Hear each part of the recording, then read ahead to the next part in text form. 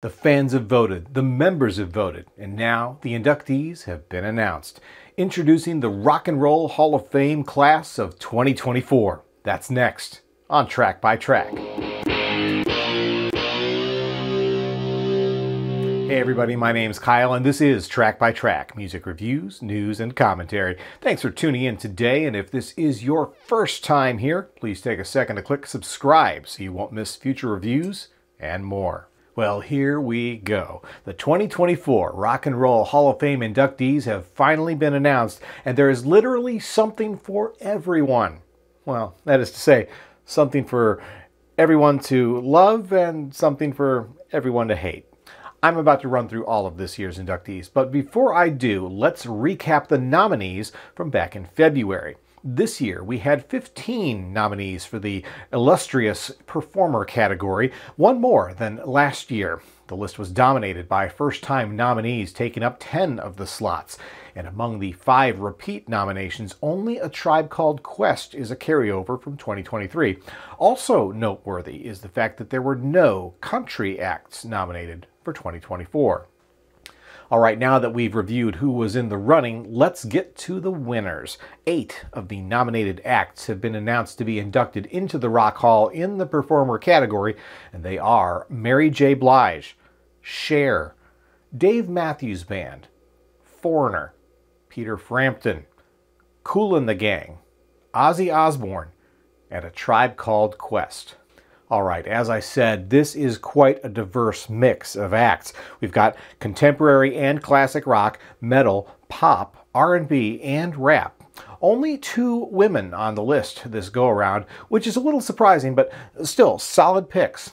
But before we go deeper into the performer inductees, let's also quickly run through the acts being inducted in other categories. In the category of musical influence, we have blues icons Alexis Korner, John Mayall, and Big Mama Thornton. 3 great picks, and if you're anything like me, you're pretty excited to see Mayall finally get his due. And then in the musical excellence category, we have Jimmy Buffett, MC5, Dionne Warwick, and Norman Whitfield. Again, what a great mix. If you saw my nominees video back in February, you may remember me lamenting about Jimmy Buffett not being nominated, so this is a welcome surprise. Dionne Warwick has been nominated twice in the past, so it's nice to see her recognized, and Motown legend Norman Whitfield as well. But the big news is, of course, MC5, who have been nominated 6 times before. It sucks that they didn't get voted into the performer category as they deserve to be, but I'm glad the Rock Hall is getting them in there just the same.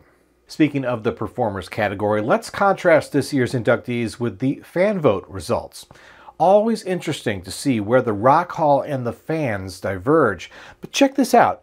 Out of the top 7 acts in the fan vote, only 1 did not make the cut for induction. Sorry, Lenny, maybe next year. But of course, we had Dave Matthews Band winning the fan vote yet again in 2024, just like they did in 2020. Honestly, it would be a pretty big embarrassment for the Rock Hall if DMB had won the fan vote and been snubbed twice. So I'm not surprised to see them being inducted.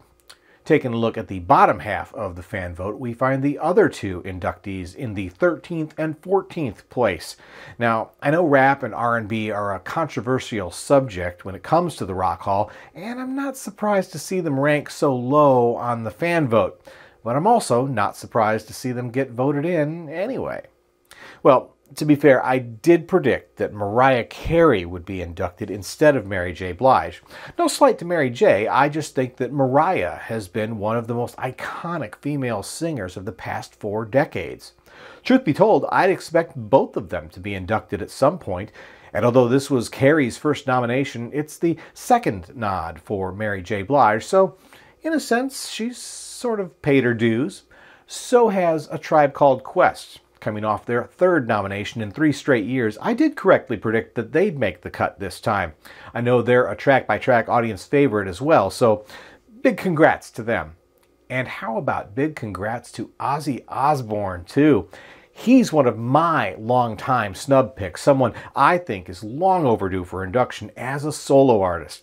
Since he was previously inducted with Black Sabbath, he now joins the prestigious Two Timers Club. Then there's classic rock icon Peter Frampton. Shockingly, this was his first ever Rock Hall nomination. You may recall he performed with Sheryl Crow when she was inducted last year.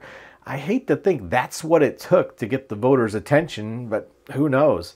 Again, a highly influential act, long overdue for recognition.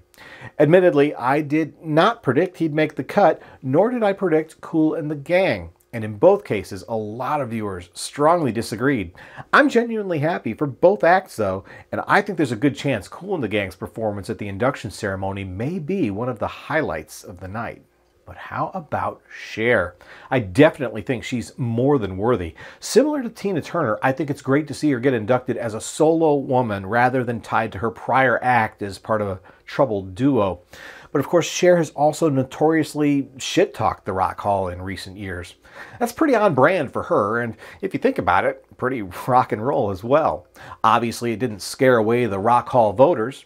Now let's see if she actually shows up to accept. Finally, let's talk about Foreigner. Out of all of this year's nominees, they're arguably the favorite of the track-by-track audience. In my countdown of the biggest Rock Hall snubs, according to my viewers, Foreigner ranked number 3, higher than any other act nominated this year. Notoriously, Rolling Stone magazine publisher and Rock Hall executive Jan Wenner hated Foreigner, allegedly saying it would be a cold day in hell before they got into the Rock Hall.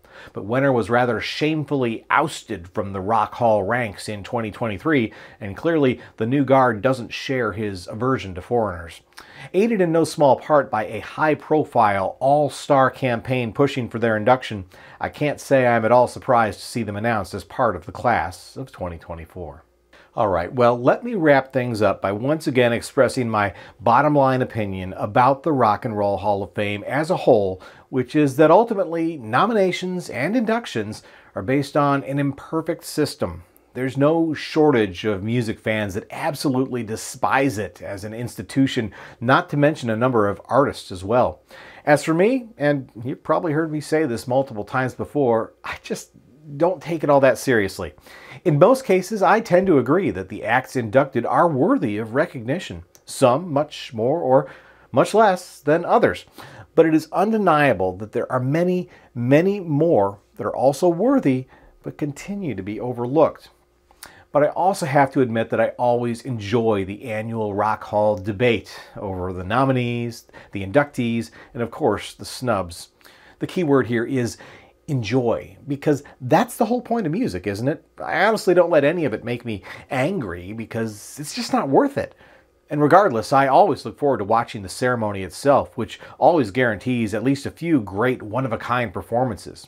This year, the ceremony returns to the Rock Hall's home in Cleveland, Ohio, to be live-streamed on both Hulu and Disney Plus on October 19th. It should be a night to remember, regardless of where you stand on the annual debate over who's in and who's been snubbed. But as always, I welcome your comments on the subject. Do you agree with this year's winners? How do you feel about the extra categories? Who do you think is the biggest snub? And is there anyone in the class of 2024 that you think hasn't earned their spot? Let me know what you think down in the comments section below. Once again, my name's Kyle, and this has been Track by Track. If you like this video, please be sure to give it a thumbs up. Plus, check out some of these other videos below that I think you might also enjoy. And of course, be sure to click subscribe, because true music fans always want new releases the day they come out. Thanks for watching, and I'll see you next time.